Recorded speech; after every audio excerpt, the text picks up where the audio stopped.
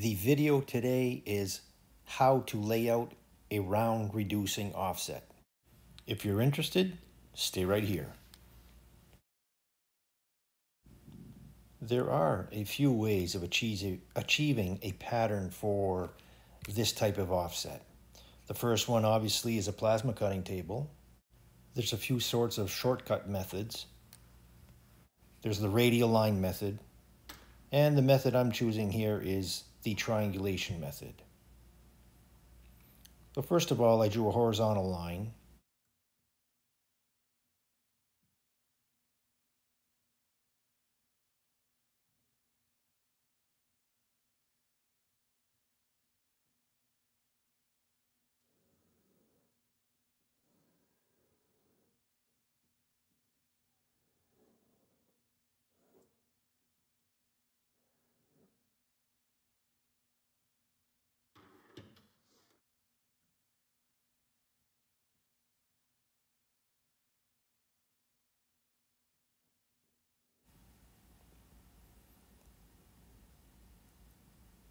At this moment, because we want a 1-inch offset, I want to make sure my 3-inch circle is outside the 5-inch pipe by 1 inch.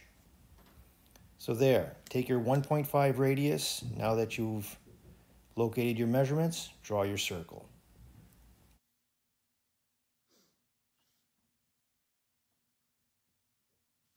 You now have a plan view of two circles, one 5-inch and the other 3.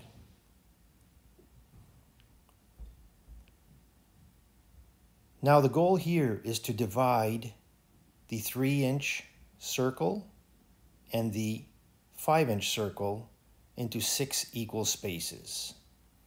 So set your compass up to that same 1.5 radius,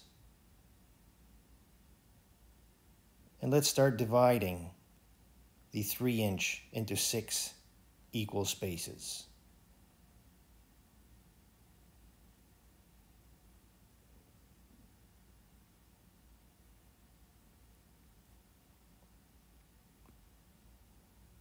Set your compass up to that 2.5 radius, and let's do the same thing with the 5-inch circle. The radius equals 60 degrees. Set your point on the 90. Drop down to establish 30, 30, and 60 means you've divided your half circle into 6 equal spaces. Now it's a good practice to identify all these marks, either with letters or numbers.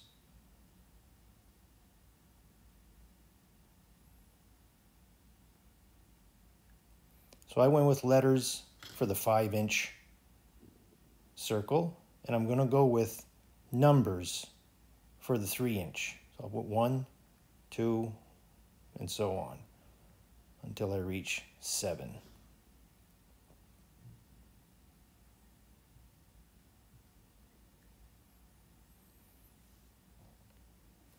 Every fitting is going to need a seam, and we just need to pick a location. And in this case, I'm going to use G7 as the seam. And you'll see later on how it finishes up. So right now on your sheet, if you could draw a 90-degree angle close to your working view, this 90-degree angle will represent the height of the fitting, which is 4 inches.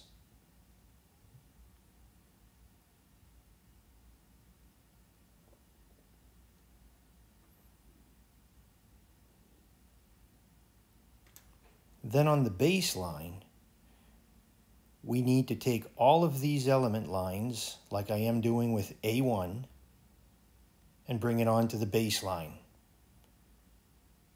Describe an arc and mark A1.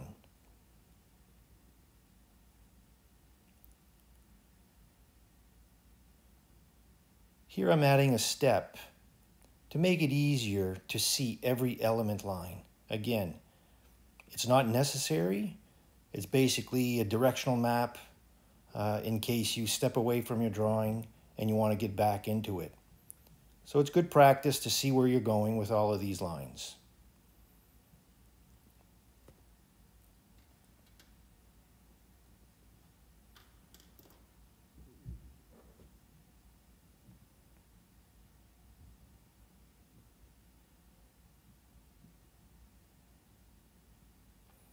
So I'm going to go from A1 to 1B to B2 and so on. You'll see later on. So now, as I said earlier, you have A1 scribed on your baseline. Now do the same thing for all the other lines. 1B,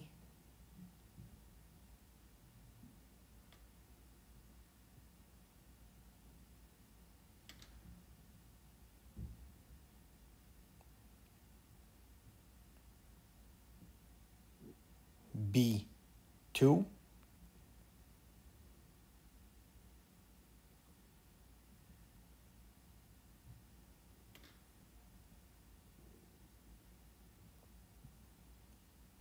to C,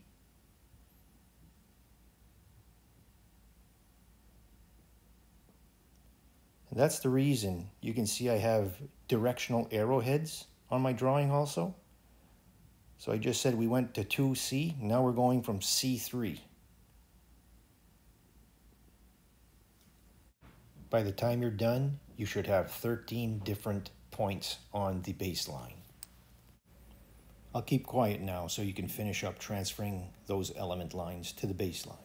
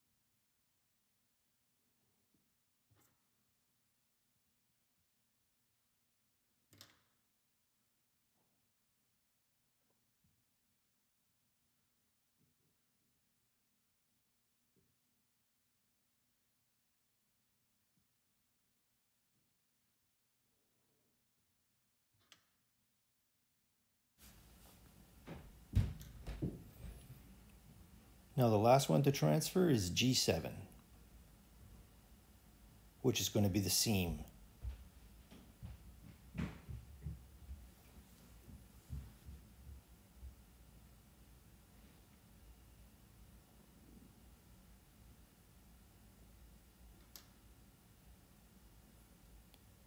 Now we are ready to start our pattern, and I'm going to start at the letter A.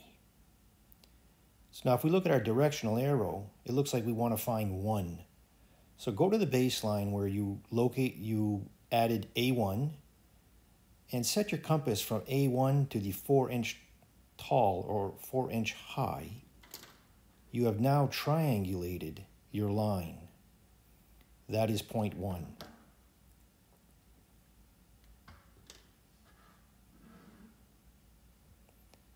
Now to find point B and point C and so on,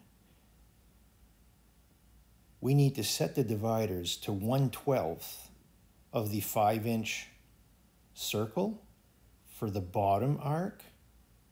So on the side of A, I'm striking 1/12 on each side. And I will do the same thing for the 3-inch. Set it up, set your compass to 1/12 of a 3-inch circumference, strike an arc on both sides of the 1. Now we are going to go from 1 to B. Locate 1B over 4 inches. This becomes your true length. With your compass set, put the point on 1 and strike an arc. Where they intersect, you have now located B.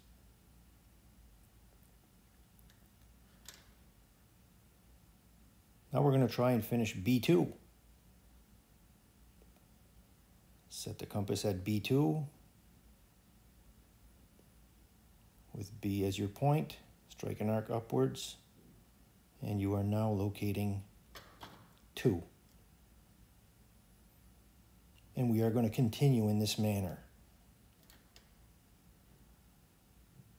1/12 of a 5-inch circumference.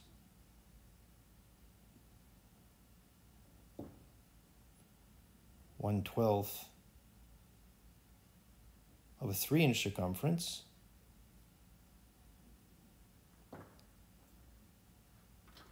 And we are going to locate 2C.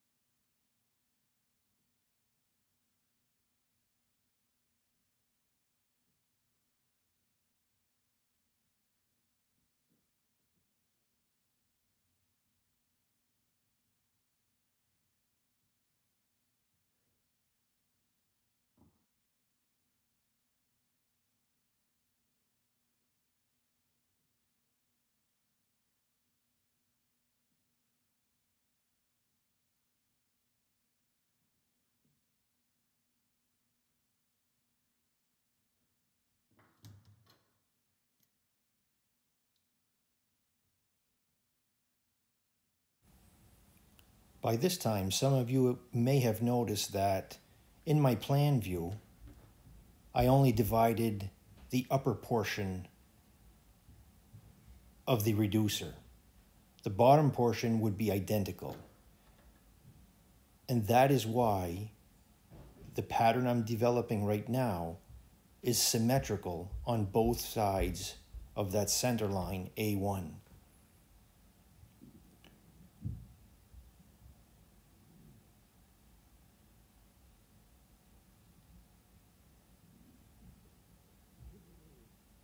And you should know when to stop when you have 12 equal spaces.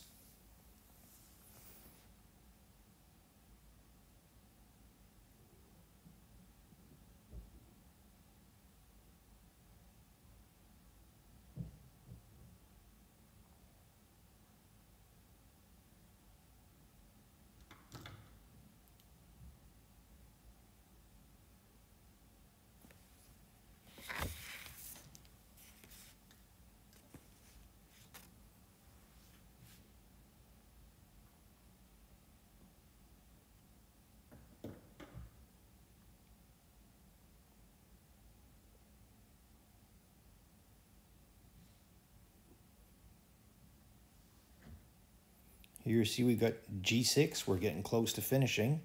So G6 on the baseline over the height. Set your compass point on G, or on 6, excuse me. Swing an arc. You have now found G.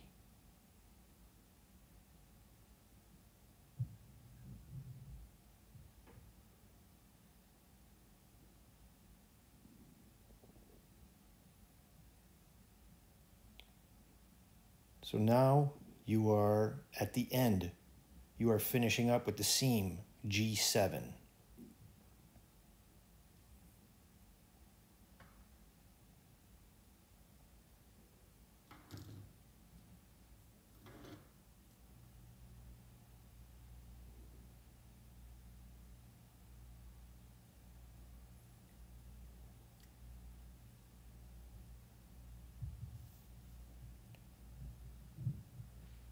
So again, to make sure you've done it right and haven't forgotten a space, count the spaces on your drawing. There should be 12 equal spaces on the top and on the bottom.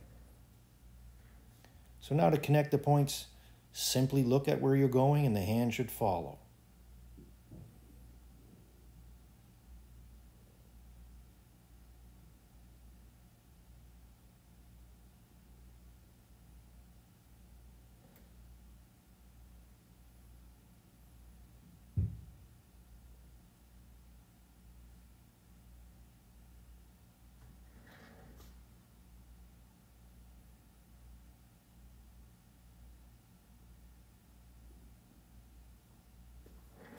There, the pattern is done.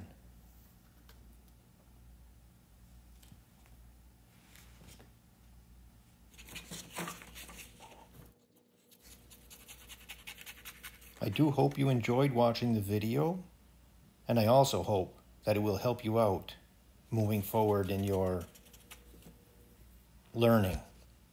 Anyways, if you enjoyed, it's always nice to have you subscribe, hit the like button, or even leave me a comment.